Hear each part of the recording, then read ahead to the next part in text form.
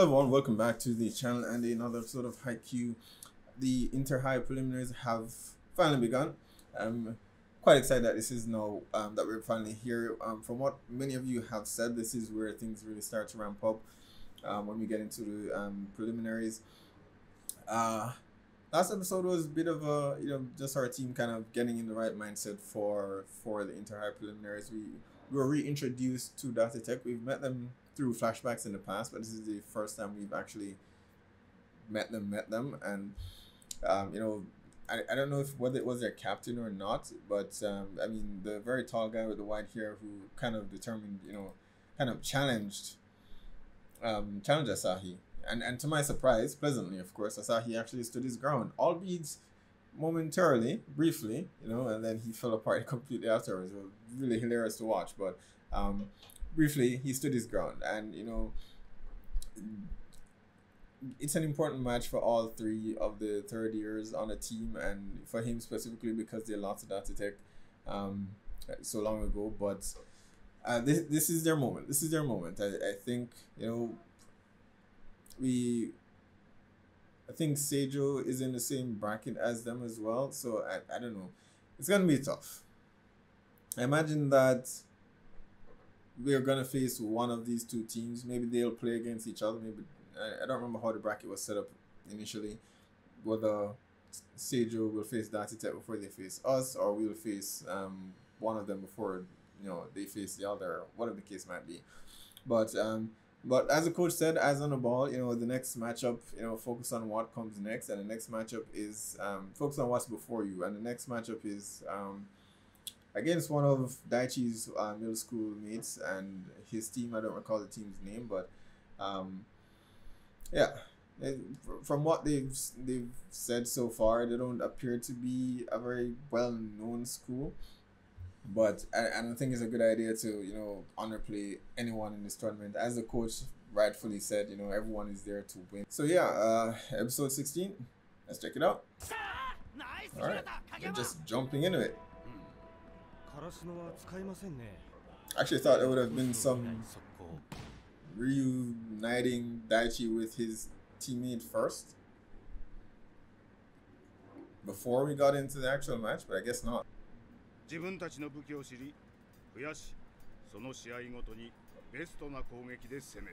That's a smart move. The quick is a bit unreliable in my mind, and it's better that they save that one up. Yeah, the receivings are still awful. I mean, at the end of the day, we just have to score more points than we actually lose, which they seems to be doing, so it's good. That's Daichi for you.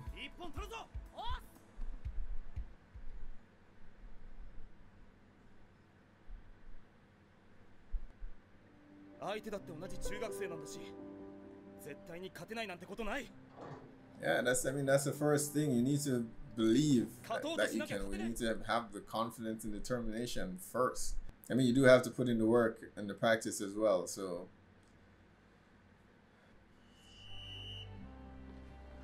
But their attitude doesn't seem to have changed, and I mean, it's a different school now. Well, his attitude hasn't changed.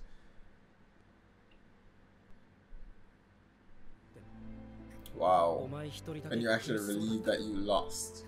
That just means that your hearts and minds weren't really in it to begin with.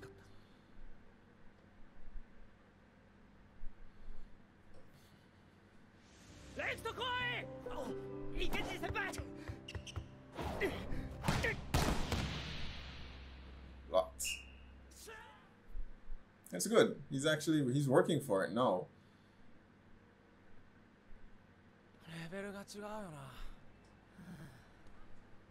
Same attitude.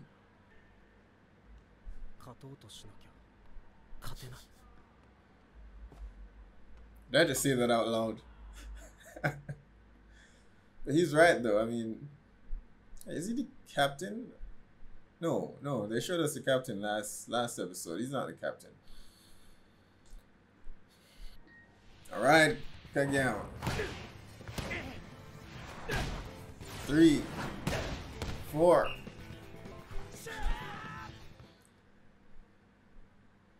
At least they've got the right mindset now, I suppose. And her team is suffering from the same thing.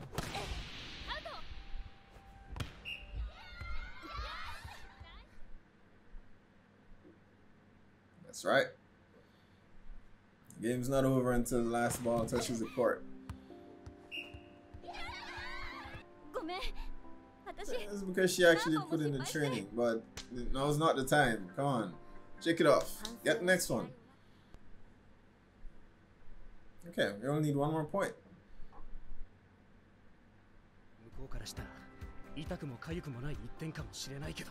Yeah, but you guys gotta work for the next. And the next after that, and after that.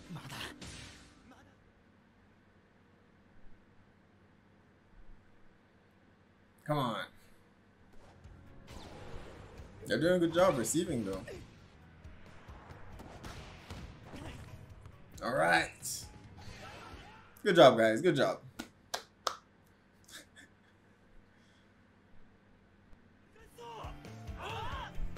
Yeah, even though they only need 1 point, they're still giving it their all. They're treating you guys as equals, so step up.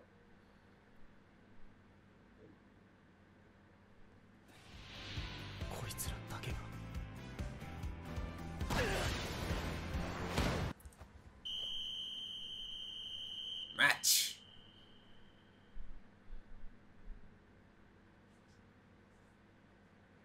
They didn't do too badly though. 14-25. If they actually put in the work, it would have been so much better.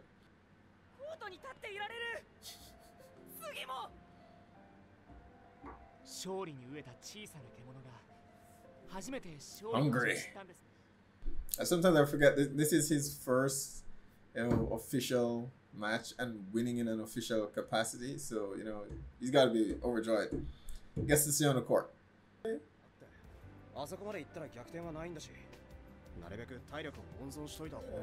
mean, yeah, that would have been a disservice to their opponents to not give it their all.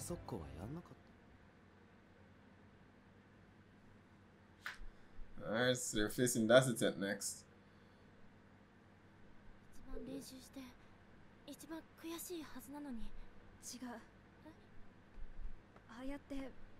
She's just putting on a face for the team.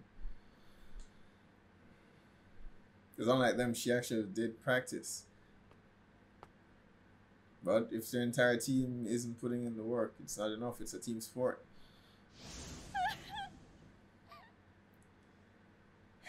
Yeah, no one likes to lose. But it's not the end. It's not the end, guys.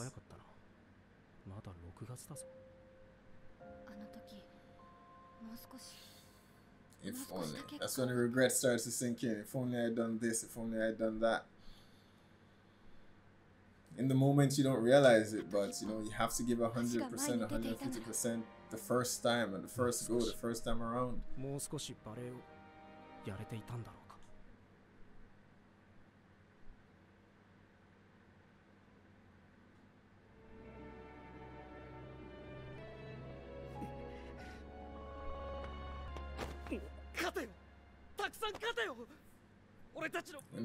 Win for the underdogs.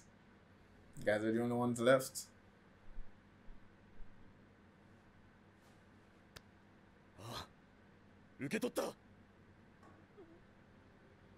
Good Daichi. Tens of thousands? Is that many? Is volleyball that huge in Japan?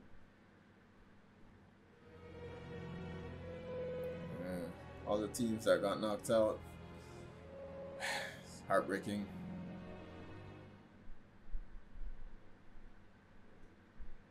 I want to say there'll always be next year, but I know some of them are probably third years who won't get another chance. But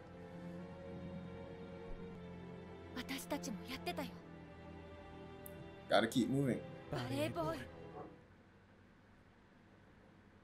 Are we gonna get to see Dacetek's match? That would be sweet. Nah, guess not.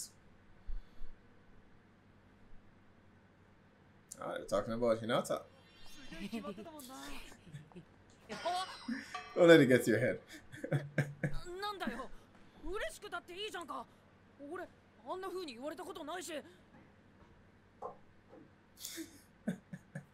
Look at the creepy look.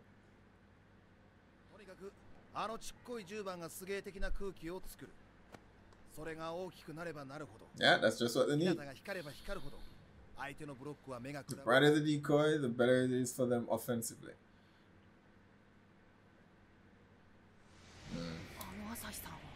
I mean, Sugawara isn't getting to play then. I mean, they could have used Sugawara for this first match, I think, you know, because they didn't need a quick in this match. At least I don't think they would. They didn't use it at all.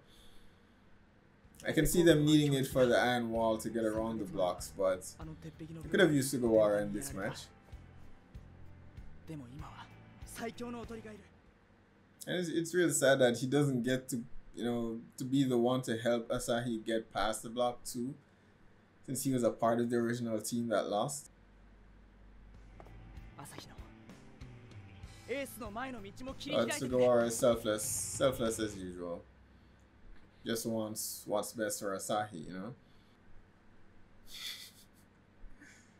What is this guy's name? He hasn't said a word since we've met him. Just stares and points.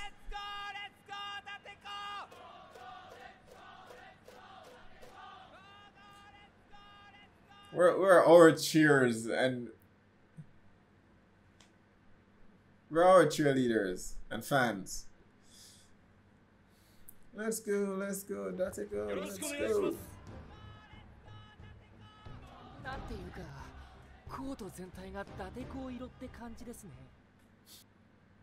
Yeah.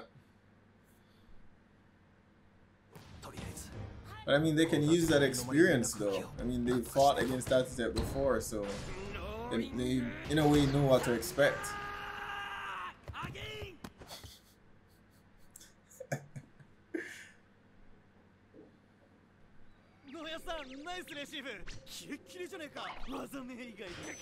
Your name's awesome. What are you talking about?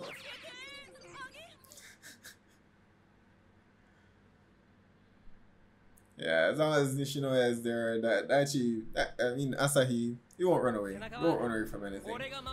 Yeah, I'm here.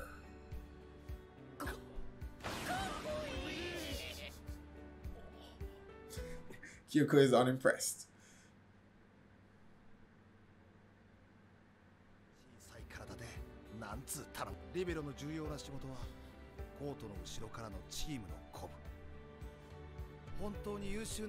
Yeah, Nishi doesn't get as much, you know, attention as he should.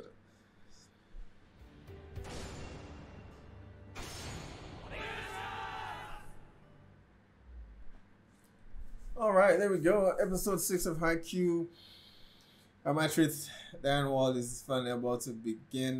But this was a very interesting and different episode. You know, it's addressed, you know, the overarching theme appears to have been loss, you know, and how to deal with loss and regret, you know. And I think we can all relate one way or another. I'm not a sports guy. I don't play sports that much, or at all, really. I did in high school, of course, but I mean, even if it's not sports, I think those academically people can relate to it nonetheless.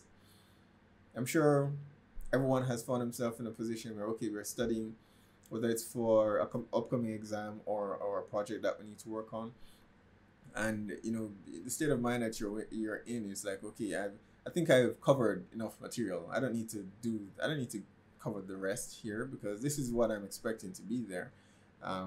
So why continue? Why keep going? You know, I think I'm good. And you procrastinate to some extent, and you know, you accept that what you've done is good enough. And I think and that's what we see on display here. Each of the team, you know, the team that Karasuno faced off against, they assume that, okay, you know, Karasuno is just not going to be that good, so we don't need to give her all. You know, this is what we're expecting, so we don't need to give it 100%. And so yeah, it's the same thing. I mean, it translates. This is a lesson not just in sports, but a life lesson as well, and not just academically, but in the work environment as well, where you know whether you're working on some projects or some deliverable that you need to meet a deadline, and you know it could be better, but you know you say to yourself, okay, I think I've done enough, and you know that's it. And in that moment, you don't recognize it, but until the very end. And you know when you see the result, and whether you're coming out of the exam or you're getting feedback from that project, and you know you think to yourself, what could have been different had I done this, had I studied this, you know, I could have done so much better had I just given it another hour, or put in some more time and effort. And you know it's an important lesson, you know, regret and giving it 120, 150% the first time around. That's it. You know, giving it your all, giving it 150% the first time, and otherwise, you know, you'll find yourself with a lot of regrets after. So, and it wasn't even so much that the female volleyball team captain, for example, I mean, she practiced, you know, but it's not just about her. And you recognize back in the conversation she had with Daichi, I think about an episode ago, she said she had trouble getting the team to show up for practice and all that stuff. But she, as a leader, it's her job to get them to do that. So it's not just enough for her to practice on her own, because it's a team sport. You're not going to win on your own. So just you as a captain practicing, that's not enough. So she does hold some responsibility there as well. And so the entire team is at fault there.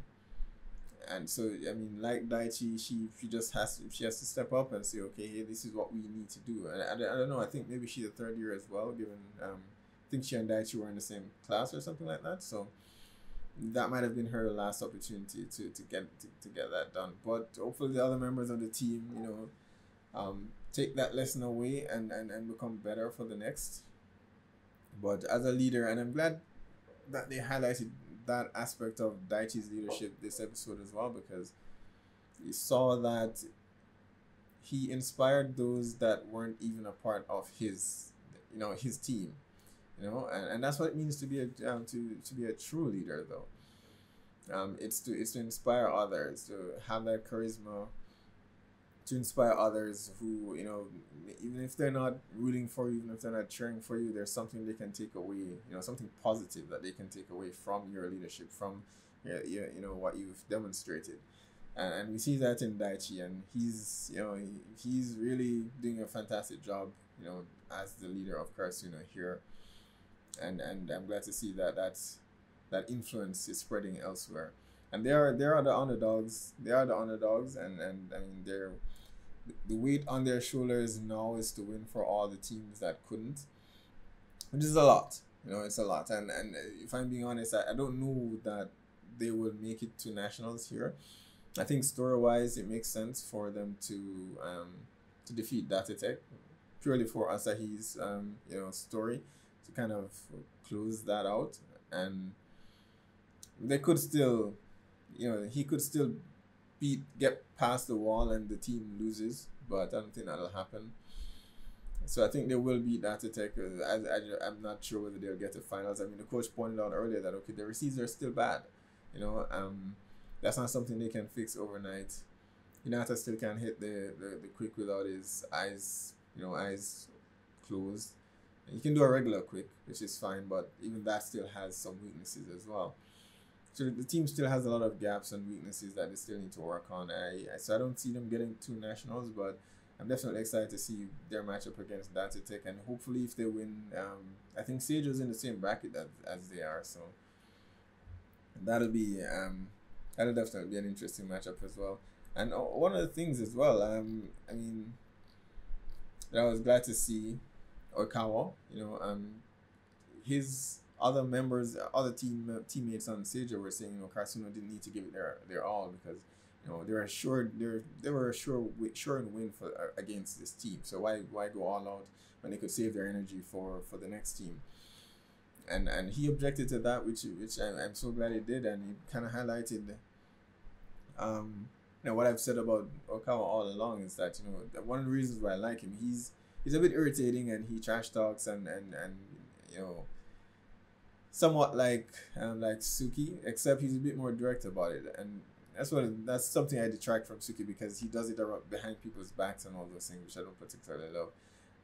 But Arakawa is more direct about it, and in his trash talking, he's giving you pointers and criticisms, of how to get better at your game, because he wants to play against the best. At least that's how I see him so far.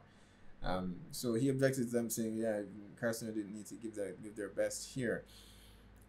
I mean, you'll be doing the team a great disservice by not going all out, right? I mean, if they're giving their all, you should give your all as well. So I'm glad he objected to his team saying that. But of course, they didn't use the quick, which makes sense, because especially if they want to, it still has its flaws, and they don't want to kind of spotlight that, especially when they're going up against that attack that same day. The team, if they see the weakness immediately and they can figure out how to get around it, so it's good that they didn't use the quick in this match. So yeah, I mean, I said it before that I felt Sugawara could have been the setter for this match, though. Not sure why they didn't do that. I just want to see Sugawara play. As selfless as he is, I want to see him in some matches. At least maybe not for the entire match, but briefly. So I didn't think they need Kageyama for this match, especially since they had no intention of using the quick to begin with. But that said, I mean, that attack is up next, the Iron Wall. Yeah, it's, hoping for the best for our team. That attack is gonna be tough. Their specialty is our blocks. I'm not sure how well they are offensively, and it's a terrible matchup for Karasuno, to be honest. It's the unstoppable force versus the immovable object, right? That attack is basically a shield, a wall. Karasuno has the attack, but they can't get through. But at the same time, they don't have the defense. Should that attack have a good offensive, players, they don't have the receivers to do it. I mean, Nishinoya is good, but and Daichi is good. So all of the defense will rest on those two. Yeah, so it's going to be tough. It's going to be a tough match, and I think Hinata is definitely going to have to play an important role here. I mean, we knew that going in. That's the whole point of him being a decoy, but he's going to be even more important here, especially if direct attacks don't necessarily work against the Iron Wall. So, yeah. So it's going to be their time to shine. All right, so guys, be sure to post down below and know what your thoughts are on this episode. Hit like and subscribe, and I'll see you guys for the next one.